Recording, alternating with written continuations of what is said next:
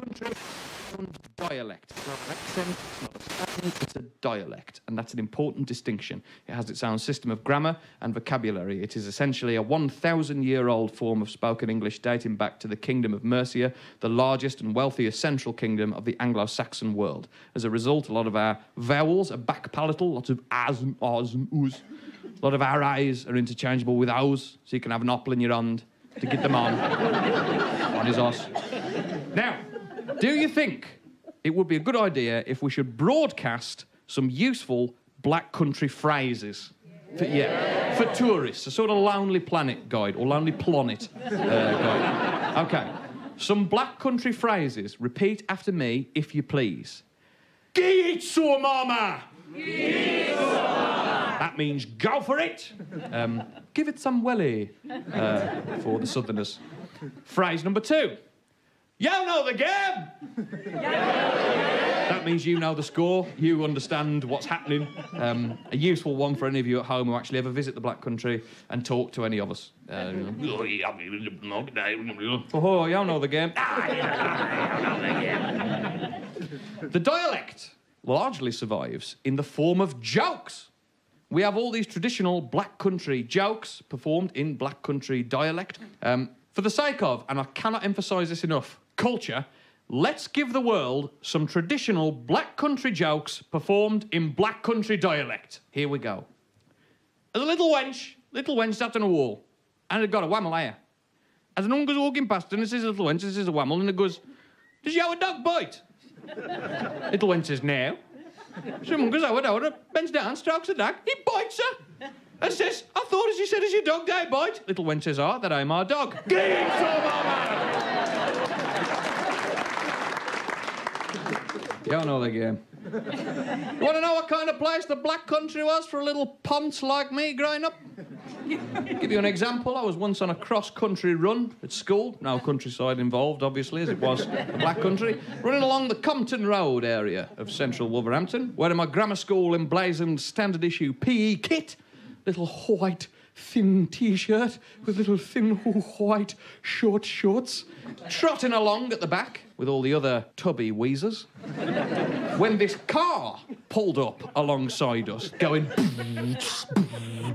I was like, oh, God, here's trouble. And they wound the window down and started going... And I was like, oh, God, just ignore them. So we'd run on for a bit, but then they'd just speed the car up and keep pace alongside us, going, very slow, and I was like, oh, God. And then I heard him going, oh, George. I looked in the car, it was my family.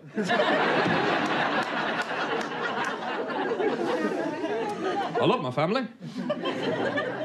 Big fan of my big fam. Anywhere between 9 and 14 of us in the immediate fam, which may explain why I enjoy being alone so much. And they all helped raise me in their own special way. Chiefly, I was raised by my lovely, amazing parents, obviously, but also by my grandparents. Well, nothing unusual about that at the time of the place. And a lot of that was done by my granddad, my dad's dad, my grandfather. My granddad is an amazing man. He's the hardest working man you'll ever meet in your life. He's a bricklayer. He's been a bricklayer since he was 15 years old. He's the biggest family man you'll ever meet. He was born to a single mother along with his twin brother. Didn't have a surname till he was 9, because that was just possible back in those days. Very well dressed. Takes a lot of pride in his appearance. Always wears a shirt and tie, flat cap, brogues. Bear in mind he works up a scaffold. From the ground up, he looks like some sort of duke who's got lost and just accepted his fate and joined in. Just trailing it on, going, oh, I used to own Northumbria. And I idolised him when I was a little kid. And I shall say for why, and I don't want to make no generalisations or cast no aspersions or nothing like that, but when I was growing up, yeah, boys emulated and admired men who were hard, massive, good at fighting, good at football, although my granddad was very good at football, as I'm sure he'd want me to point out. 3 goals in 3 minutes for Willenhall Town FC, 1956. Look it up.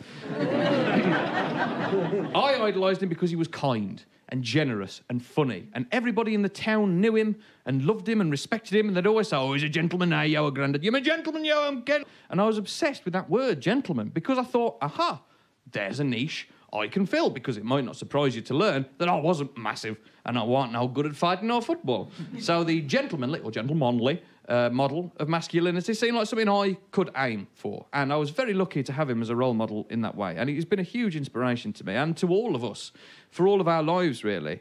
But I wanted to kill him every single day when I was growing up. I wanted to physically murder him with my bare hands. I'll explain why before you think I'm the worst grandson in the world.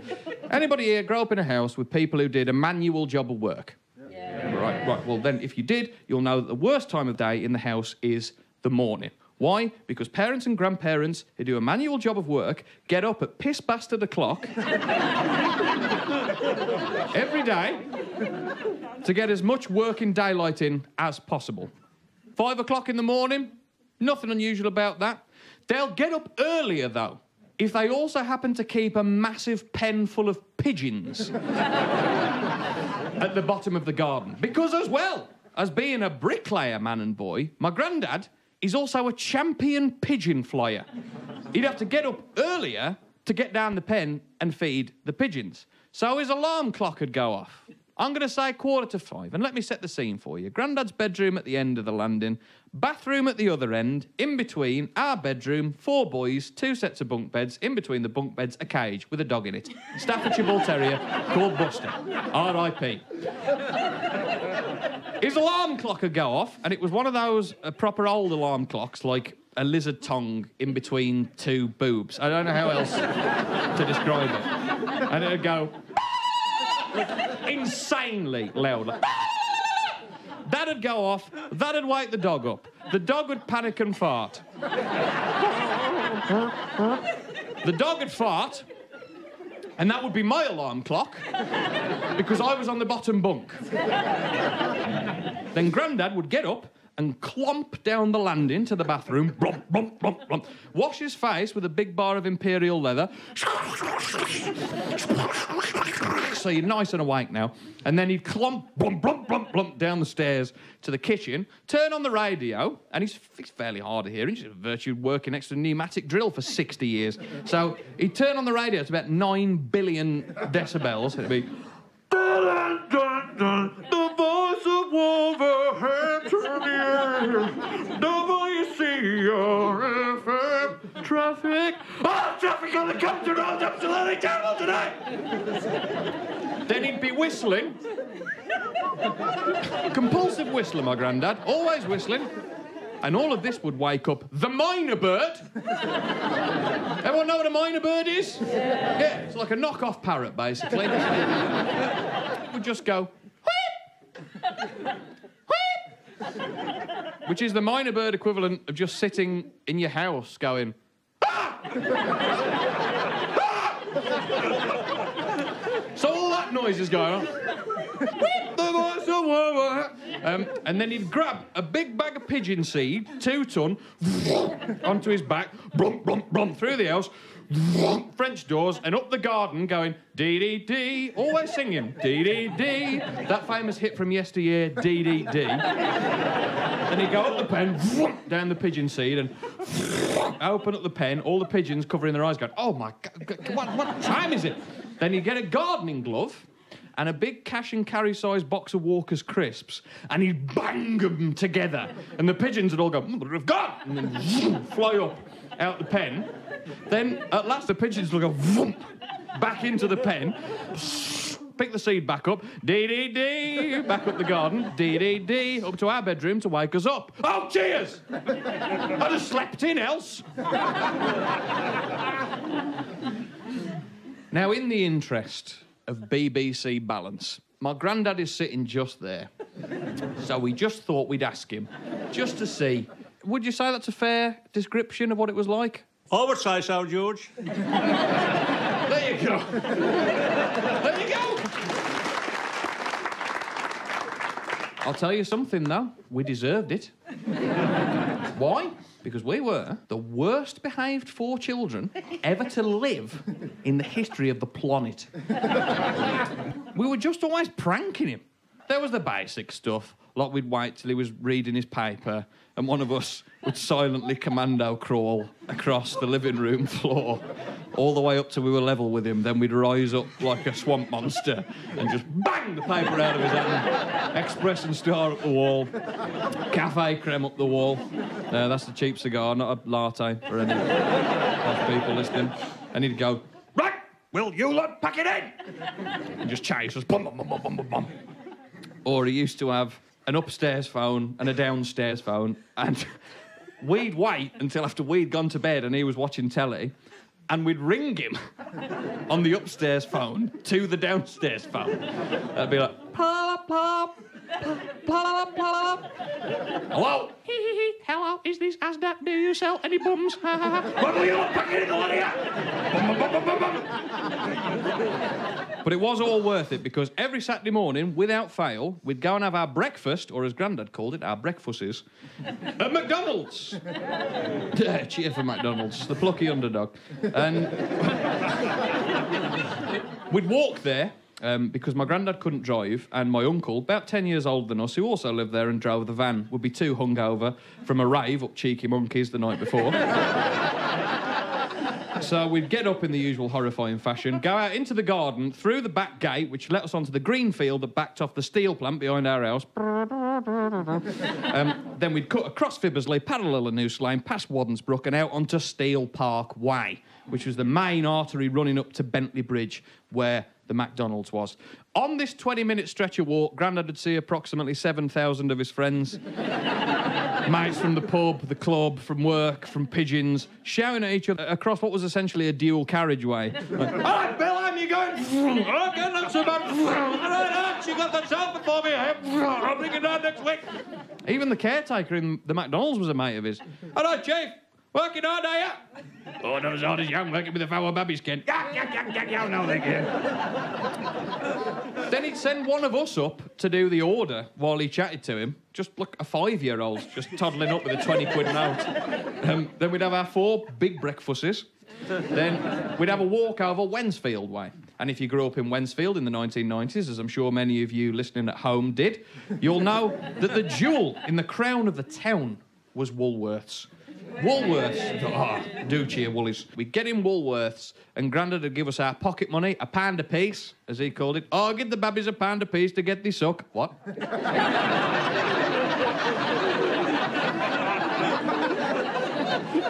Suck means sweets. Next door to Woolworths, there was Alan Bennett's The Butchers. Yeah. Took me a very long time to realise that Alan Bennett the butcher and Alan Bennett the playwright and author were not the same person.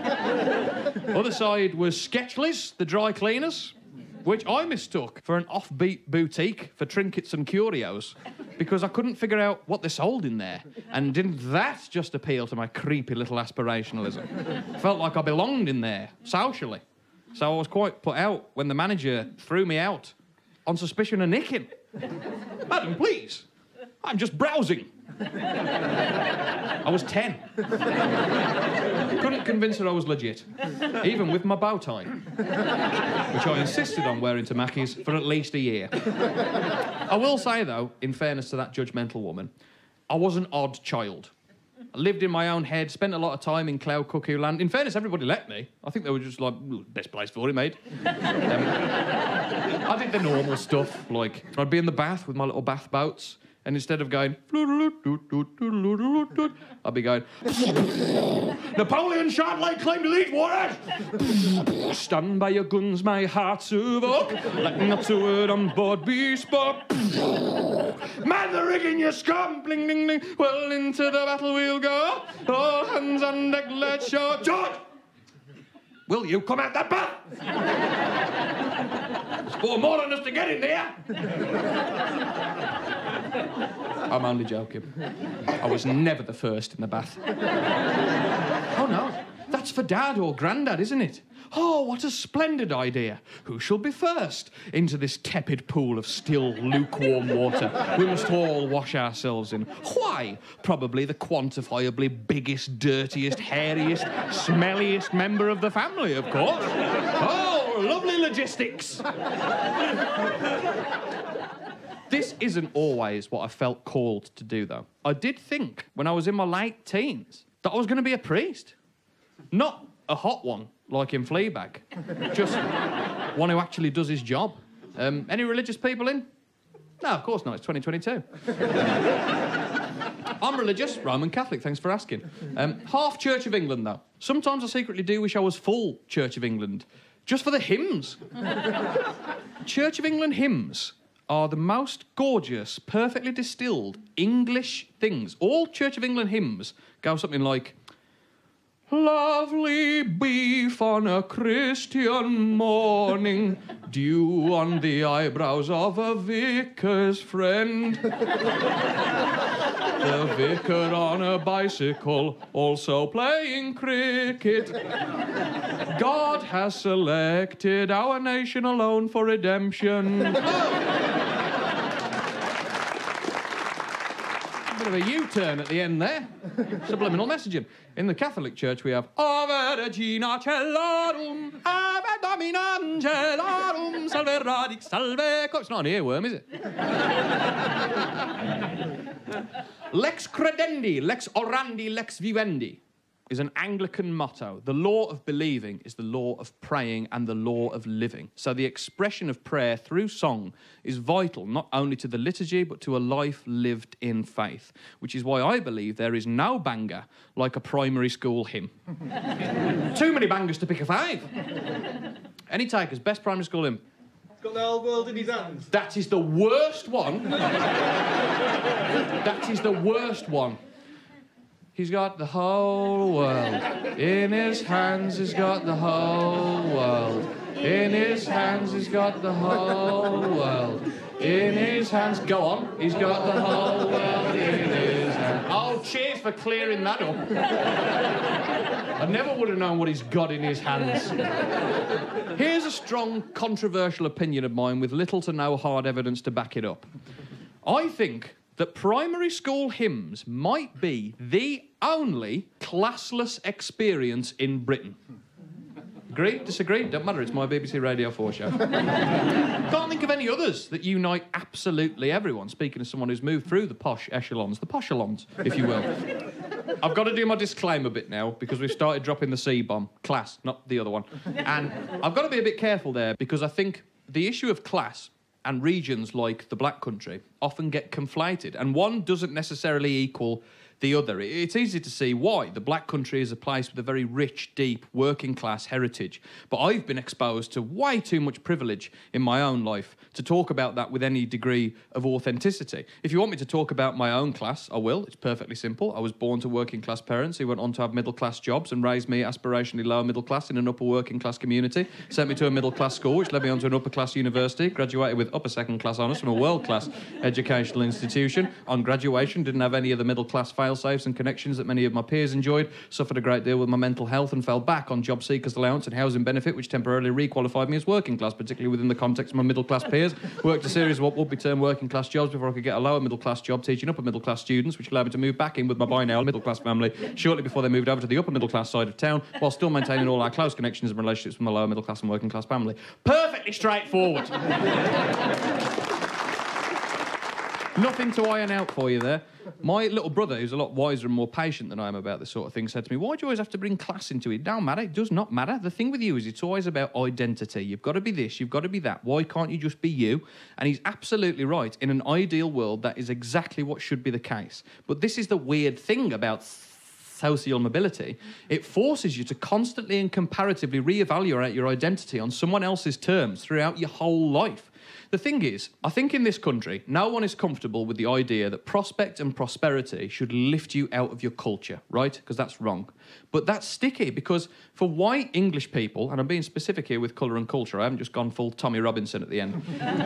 For white English people, our class sort of is our culture. But that's sticky because class isn't a fixed cultural characteristic. There's an economic dimension to it as well. Like if you're a British person whose cultural heritage is from Pakistan, Ireland, Nigeria, Scotland, Lithuania, Wales, Poland, China, Jamaica, that identity is always there for you. That can't be taken away. Whereas obviously with class, it depends on your current circumstance and previous and future opportunities as much as where you're from and who raised you. It's all very messy. But if there's one concrete thing you can say about white English culture, it's that we've got a monarch.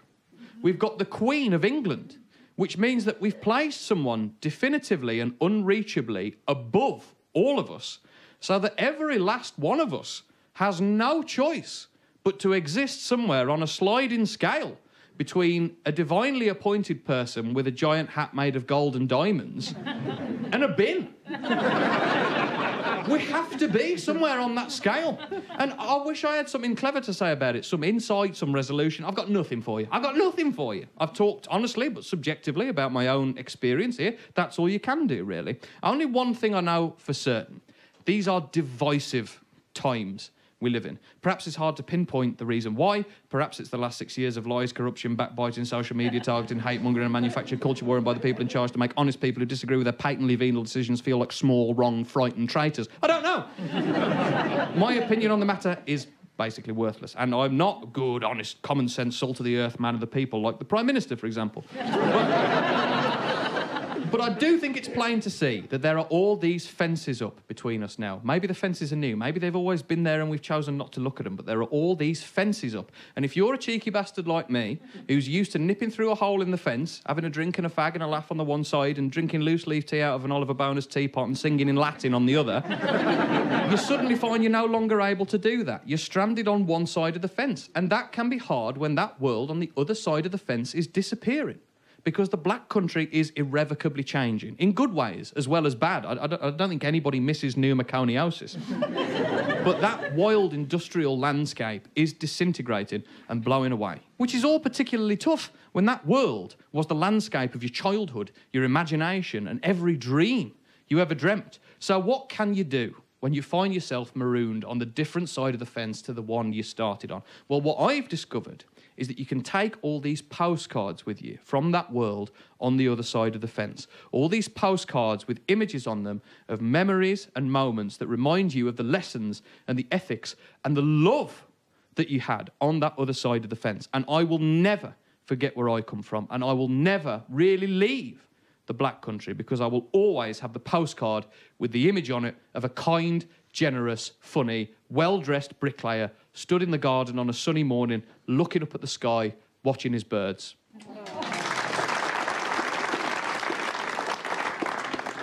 Before I go, I'll leave you with this. On my A-level results day, I found out the same way as everybody that I got into university, hunched over UCAS on a Dell, the laptop. And I was chuffed, obviously. My parents in the next-door bedroom, pacing up and down, absolutely plopping themselves. I ran in and went, "We've done it!" And they went, "Yeah!" And we all jumped in the car, drove into the centre of town where my school was, and as I pulled up to the front gates, my best friend was standing there with his mum and dad, and he'd got into the same university as me, and I got out of the car, and I was so excited, I was singing the You've Been Framed theme tune. Da-da-da, never figured out why. Da-da-da-da-da-da-da. My friend went, "Come on!" Then we all went out to the lawn bit at the front of the school. And there was a photographer there from the Express and Star, our local paper here in Wolverhampton. And he said, "Can we have a photo with anyone going to the big universities, please?" And we were like, "That's us, lads." So we all had to jump in the air, holding our results papers up with our legs behind us.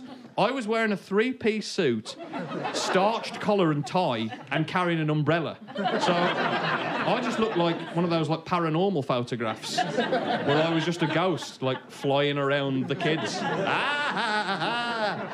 And as we all jumped up in the air for this photo, this dirty old transit van came burping round the corner and onto the Compton Road, and as it drew level with the school, they wound the window down and started going, "Hey, lads, look at that!" I looked in the van, and it was my family. It was my granddad on his way to work, building my history teacher's extension. And as he came level with us, he leaned out the window, and across this big posh lawn to me and my fellow posh overachieving kids, he shouted, "Get it, so mama!" And I, without thinking, shouted back, "You know the game!" And that is why it was the happiest day of my life. Thank you all very much for listening. I'm George Fouracres. Ta-da, the bit!